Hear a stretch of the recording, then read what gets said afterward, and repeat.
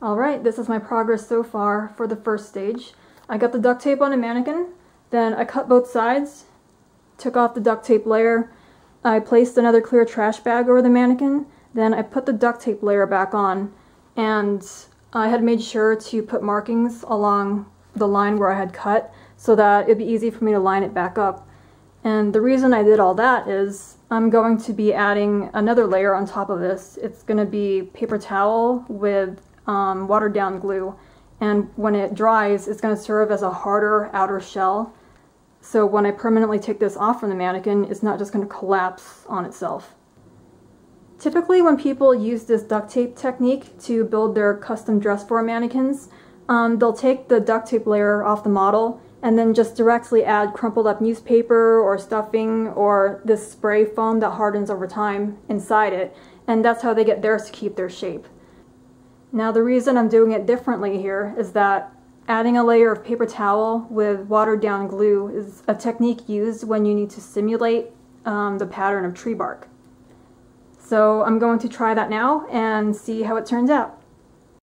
And here's today's progress update. I ended up doing 3 layers of the paper towel with the watered down glue, and I actually ended up mixing in a little bit of cornstarch and flour in there, so it's, you can hear that.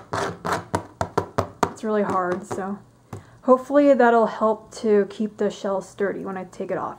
And the arms I have taped on temporarily. I just did a duct tape cast of both my arms and then cut myself out of it, or cut them off my arms, and then just filled it with junk mail that I had to help keep the shape. So what I'm about to do now is I'm going to do what I did for the torso. I'll be adding paper mache type layers on here. I have them taped on the mannequin so that when I do put the layers on it'll have the exact shape I need, because these are going to be detachable. When I stick it in my car I need the arms and the legs when I do them to be able to be taken off. So I'm going to go ahead and get started on the outer layers for the arms, then I'll check back in a bit. So it's been a couple of days since the last clip. The other day I actually pulled or sprained a muscle in my back while I was working out. So all of yesterday I had to take it easy and it really cut into my crafting time. But this is what I have so far. I have the arms paper mached, the base layer, and just have them pinned onto the torso. Then I went ahead and did the duct tape casts of my hands, and the way it's going to attach is I'm probably just going to duct tape it on here and then cover it with the outer paper towel layers, because that's what I did here. And I didn't do it all the way up because I wanted to show you that this detailing here is just aluminum foil hot glued on, and once I have all of the outer texture layers put on there it should look seamless. So we'll see how that works out. Okay, so now I'm just stuffing my leg so it'll hold its shape when I put on the paper mache and paper towel layers. And I'm just stuffing it with some really old junk mail. You've been pre-approved for a credit card. Cool. When? 2013. Okay. Okay, I know this looks bad, but I promise I'm not a psychopath. This is going to be the head that goes on top of the prop body, and to do that I need to cut off the base here. And once this is gone, the neck should be around the correct size. So I'm going to continue and further decapitate this decapitated head, and I'll go from there. Okay, I have finished building the rig and all the attachments for the limbs. All the limbs and the head are detachable, and I made it that way so that I could take it apart and it would be easier to transport and pack in my car when the time comes. So as of right now, the head just balances on the neck. I had glued in a piece of craft foam in the back and lined it with spare fabric, and so far it holds. For the arms, I'm going to be adding elastic straps to the back and underneath here just to keep it more secure, but right now both arms are hanging on by this hook and this floral wire I had drilled in.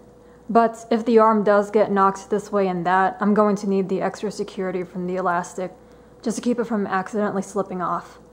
Now the legs took a bit of brain power to figure out how I could quickly attach and detach it from the torso. So each leg is held up by 3 book rings, and with the gaps here it's okay because this is all going to be covered with fake foliage and fake flowers.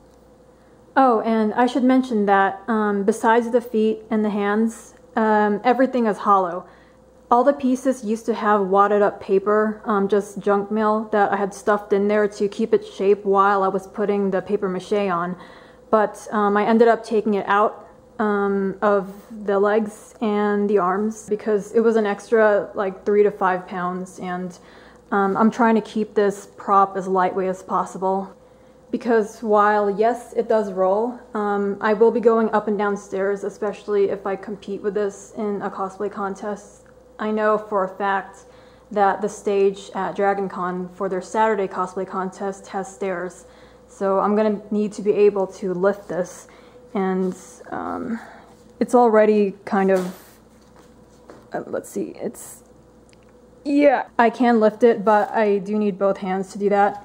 If I add lights to it, I'll be adding a pocket here and putting battery packs on this side to hopefully balance out the weight for this. Otherwise, it's okay now, and I don't think the foliage will add too much weight to the front, but if I'm not paying attention, it's possible this thing could tip over at the convention, and I really don't want that to happen because this was a lot of work. I do not want it to break. The head is just a styrofoam head that I bought from Hobby Lobby, and it's pretty lightweight. All I did was add 2 layers of paper mache paper towels to it to kind of keep the features showing through. And I added the Delemgan's ears. This is just cardboard that I cut from an Amazon box, and this was just foil, aluminum foil, with 2 layers of paper mache paper towels. So as far as the body and all the pieces, everything is pretty, pretty solid. So you can hear that. I don't have to worry that much about anything getting squished in because this paper mache glue is pretty strong stuff. Now the rig on the back, the gist of it is I just put together some EVA foam. All these are scraps, by the way, from previous cosplays. EVA foam, craft foam. I built it so that it would fit right over the top of the IV bag stand. The way the torso attaches onto the rig is that I had drilled holes in the back, and these are just binder rings that I added in there, and they're secured inside with cardboard and a lot of hot glue. And on the rig are hooks. These are just cup hooks, and so it hangs primarily from these hooks, but with the added weight of the limbs, I wanted to make sure these weren't just going to tear right off. I added some twine, so it just runs down here and attaches to this end of the torso, and the purple is just floral wire, and this is another binder ring. In case something does break up here, this should hold up because the twine is looped directly onto the stand. So far it's holding up, and hopefully it will continue to do so throughout the con. Don't feel fucking at me. Don't feel fucking at me. Don't feel fucking at me. Don't feel fucking at me. Come on. Don't feel fucking at me.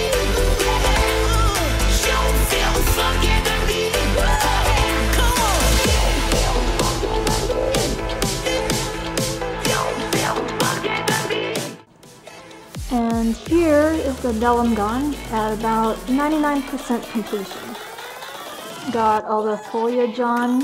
I am missing a few details, mainly around the neck, and I need to fix up the hair, but other than that, it's pretty much done. And the last thing I need to do is spray it with some sealer so that all this doesn't just flake off during the duration of the con. When I painted it, I ended up painting the outermost layer in metallic so that it'll catch the light a lot better and just provide some sort of contrast that will look better on stage. And then as for the rig on the stand, I'm just covering it with faux garlands. So it just flows all the way down, and it'll help hide the hardware that holds the actual prop up. So yeah, this is it, and it will be making its debut at DragonCon in a couple of weeks. So if you've got any other questions about the build process or anything, just let me know. But other than that, thanks for watching this entire build.